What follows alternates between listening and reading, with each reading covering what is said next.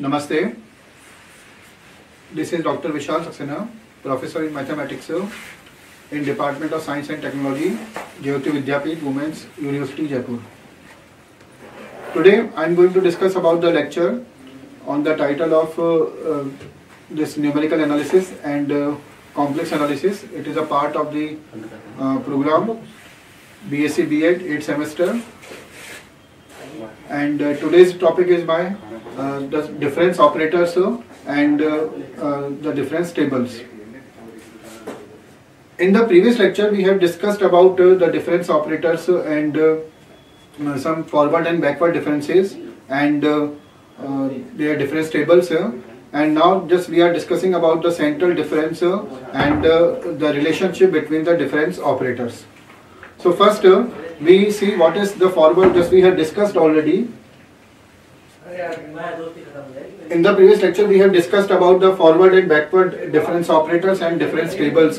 So again just we recall them.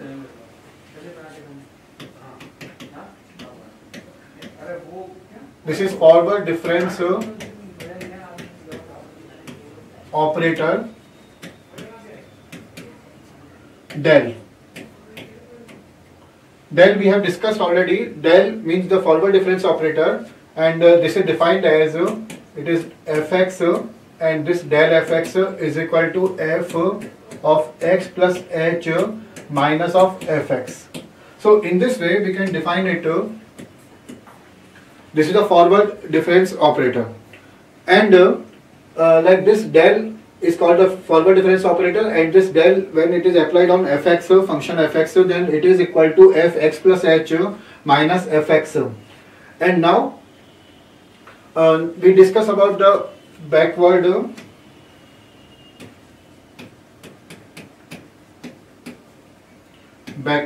difference operator. Backward difference operator, this is written by Nebula, and this Nebula fx is equal to f of x minus of f of x minus h. This is called backward difference operator.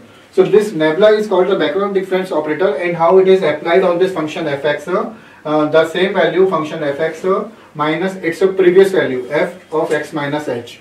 That is the Nebula, means here it is a backward difference operator. Just we have discussed already these two operators, these difference tables in the last lecture, and just we are now discussing about the other central difference operator and the other differences and their relationship between them. So now just I am taking here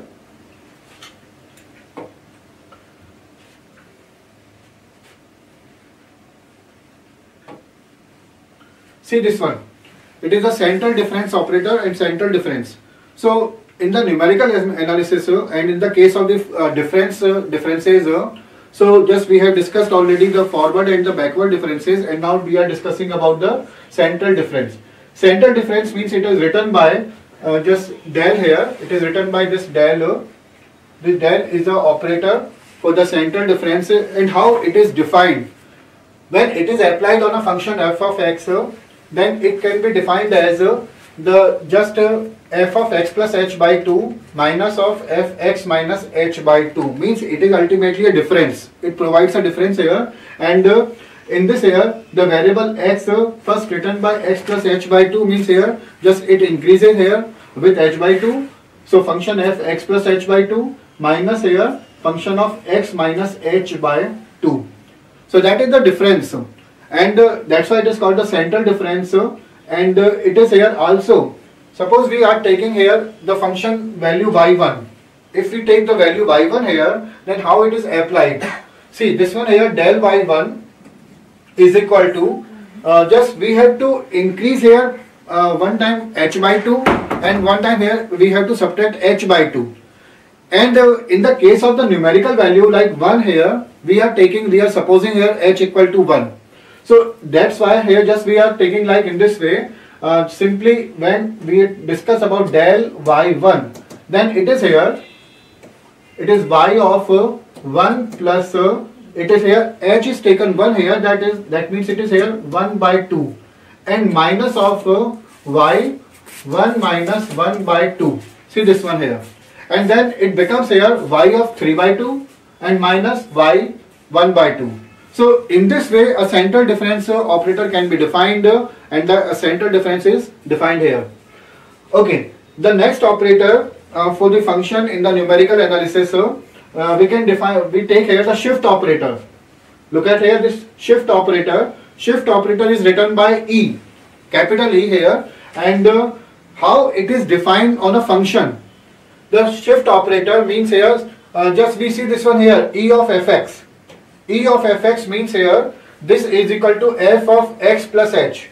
It means here, because there is a power 1,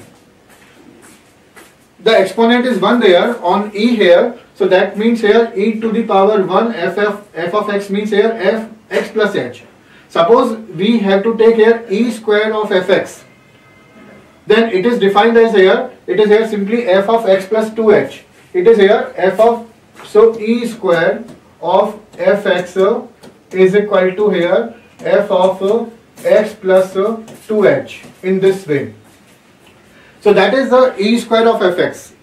And if we take e to the power minus 1 of fx, then see this one here, e to the power minus 1 means how it is applied here. So this will be equal to f of x, and then x is replaced by ultimately x minus 1h. So that means here whatever the power is there for the e, then ultimately this is defined as e to the power minus of 1 fx means x minus 1h. If we take e square there, then it is x plus 2h. And in the same way, if we take e cube or e to the power 4, then on the fx function, then this is defined as here e to the power 3 f of x.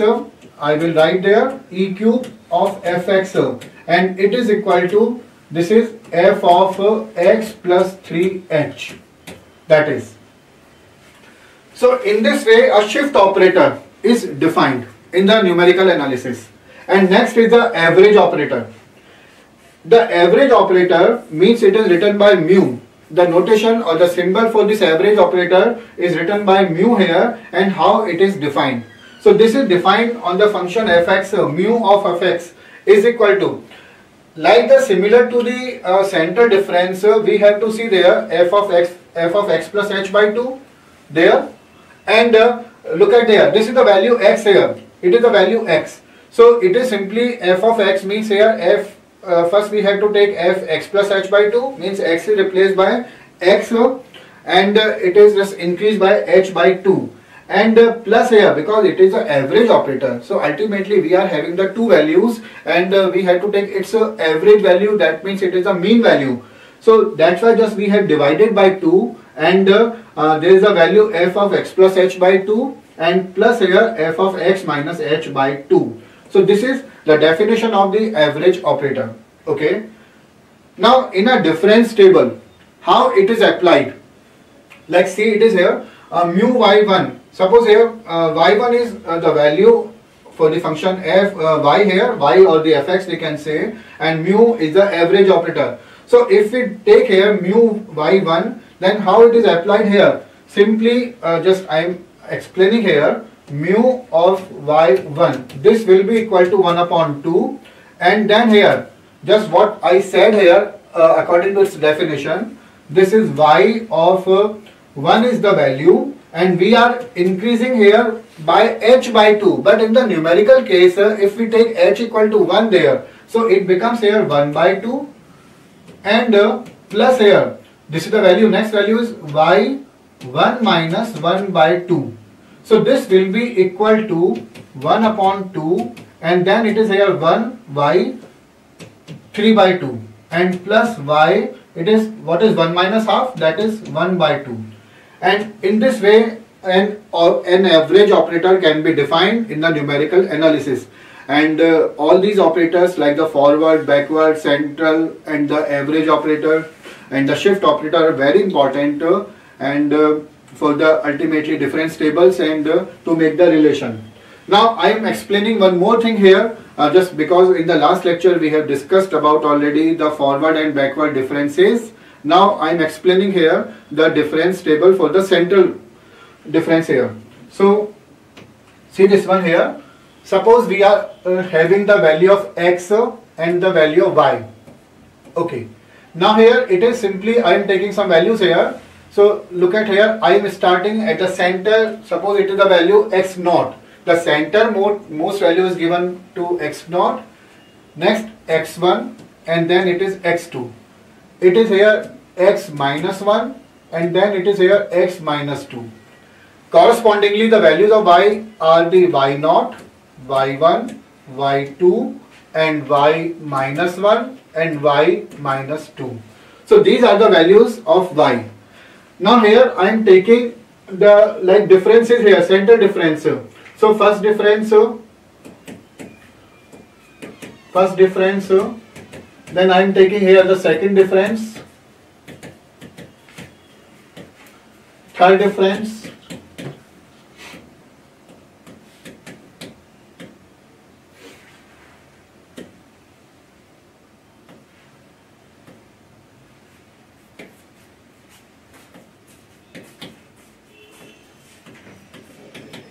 and so on. So how it is defined here? Just we have to see this one here. It is written by it is here the first difference means here del y. It is here del square y. Then it is here del cube y and so on. So it is here given by, for the first difference we have to see del and then here the average value of these two. It means here 1 plus 2 is here 3 and 3 by 2, the average value. So it is here 3 by 2. And we have to write at the center of these two values. In the same way, it is written by, it is del y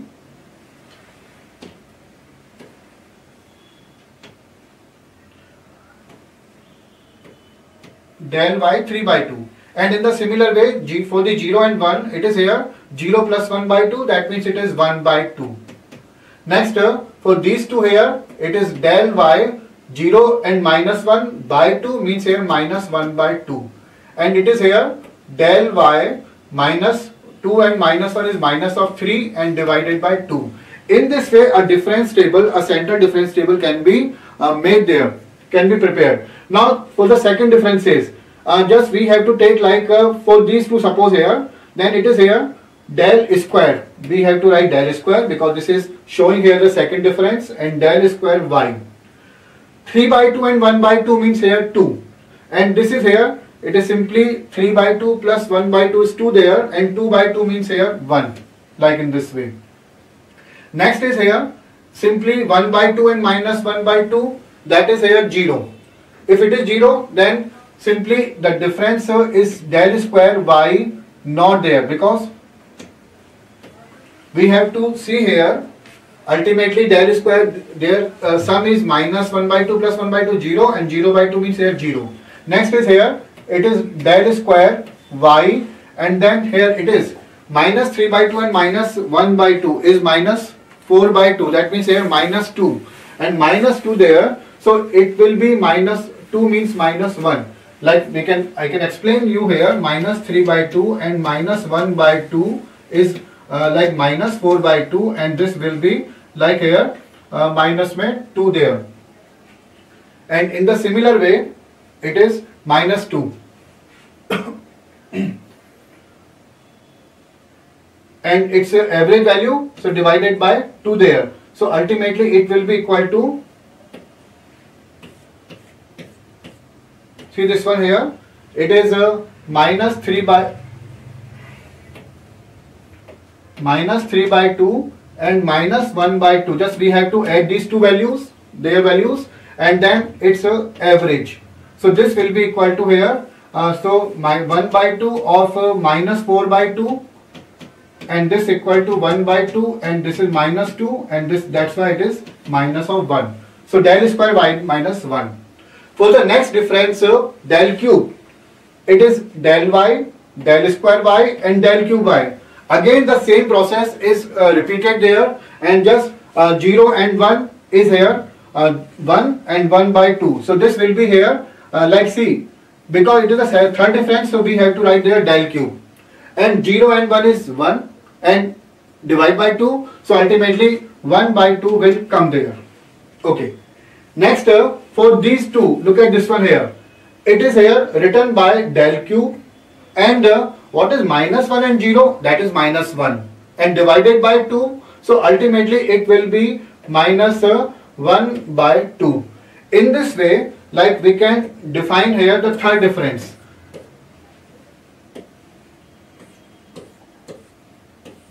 Now next is here the fourth difference. It is a fourth difference, and it is written by del 4 y. See, again the same process is there, and this will be here del 4, because we have to find the fourth difference for these two values, minus 1 by 2 and 1 by 2. And in the same way, what is minus 1 by 2 and plus 1 by 2? That is 0. And 0 divided by 2 is again 0. So in this way, the fourth difference will come there, del square y, and this is 0. That is also called del square y, del 4 y naught. So in this way, a central difference table can be made there, can be prepared there. And one important thing is here, because in the part of interpolation, in the numerical analysis, just we will discuss later on in the next lecture. But what I have to explain here, this here, suppose at the some value for the x naught there, which is coming at the center or near about the center, we have to find the value of the function y. Okay, like suppose this is the value, just we have to find there. Then a central difference formula can be applied, like the Stirling's formula can be applied, and we can calculate, we can determine the unknown value of the function at the value of x, which is lying around at the center. Okay, that is the role of the central difference table. Now I am taking here, see this one here, I have discussed about already these difference operators, like the average operator, the shift operator, and the central differences. So next I am coming to the relation between them.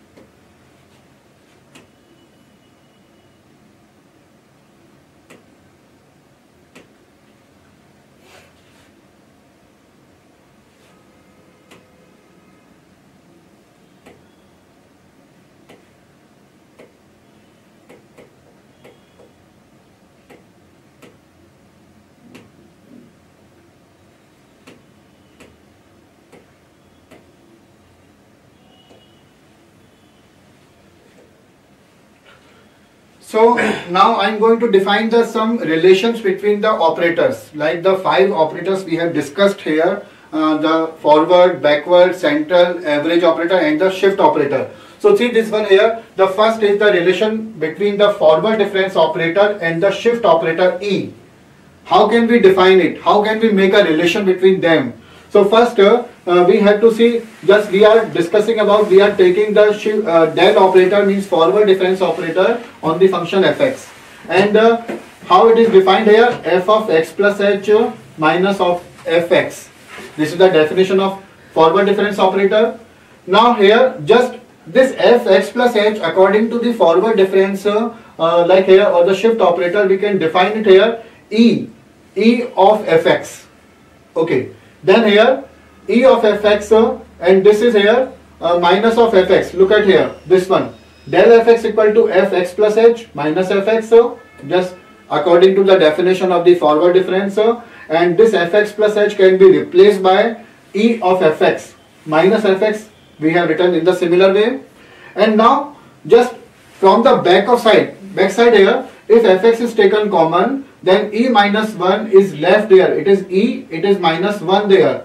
And now just by comparison of the function fx from the right side here, just look at this one, del is equal to E minus 1. So this del is equal to E minus 1, and it gives a relation between the forward difference and the shift operator E. Now next relation is here, E and del. E del equal to del E, this one here. So E del of fx, now we are taking here E of del fx, because ultimately these operators, when these operators are applied on the function here, then we can find the relation. So first we are taking this E of del fx, and according to del fx, first we have to use this forward difference operator definition. So this is del fx, means here f of x plus h minus of fx. Now here just open the bracket, it is E of fx plus h and minus E of fx. And now what shift operator just does here? So ultimately E of fx plus h is equal to fx plus 2h, because we have defined it already. Like e to the power 1 fx means here fx plus 1h. Here it is just fx plus h, so it becomes here fx plus 2h. Just means this will provide you just increment in h here one time, because there is a power 1 for the e. Now ultimately this here f of x plus 2h minus f of x plus h is equal to del of fx plus h according to definition of the forward difference operator, and this will be equal to fx plus h can be given by E of fx, and then just we can see there in the left hand side is this E del is equal to here del E. Look at there, and it gives a relation between the these two like operators. Okay, now this here the third relation is again nebula, means backward difference operator. Nebula is equal to 1 minus E inverse. So nebula is equal to 1 minus E inverse. How can we define, how we can prove it here? So first nebula of fx is equal to, just apply its definition, functions the current value minus its previous value, fx minus h. Now fx minus h can be defined according to shift operator as e to the power minus 1 fx, is it?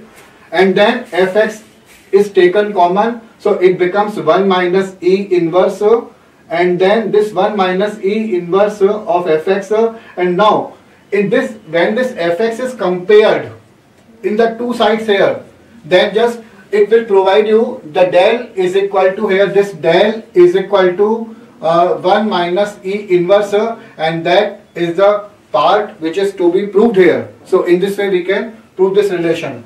Again the fourth relation is the del. Del means here the central difference operator is equal to e to the power half minus e to the power minus half, and this when del of fx is taken there, just apply its definition, the central difference, this del of fx equal to this one.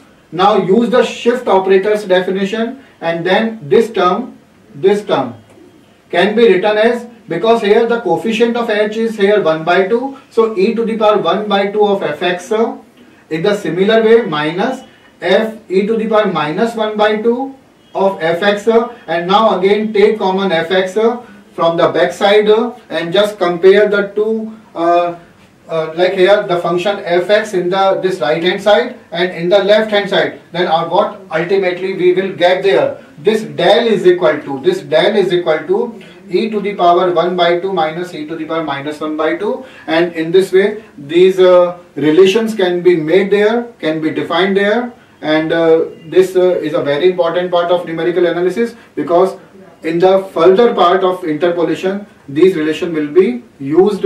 So with this here I am concluding my today's lecture. Thank you.